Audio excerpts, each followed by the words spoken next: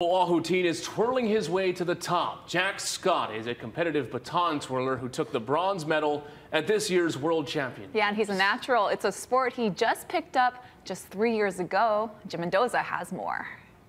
I'm running cross country right now. I would like to do soccer when it comes around. But soft-spoken Jack Scott already excels in a sport where his talent does the talking. He is one of the top baton twirlers in the world for his level and age group. This summer, the 14-year-old St. Louis school freshman won the bronze medal at the World Championships in Liverpool, England. I was really hoping for a medal in two baton because I think that's the most I put the work into.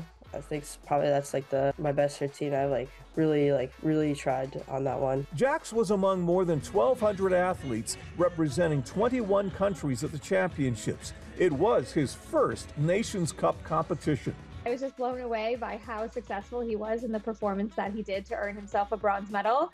And I really felt in my gut that it was good enough for a medal, and I was just waiting to see what color it would be. He started twirling when he was 11 after finding his mom's baton packed away in the garage. Spinning it came pretty easy, and he has all the tools, the fearlessness to toss his batons 50 feet in the air and the coordination to catch them without breaking stride.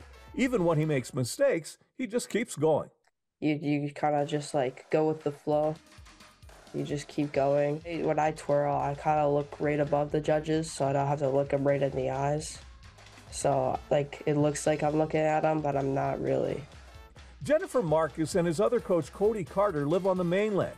They work with him through FaceTime sessions and critique his routines. Jennifer's a multi-medalist and world champion twirler.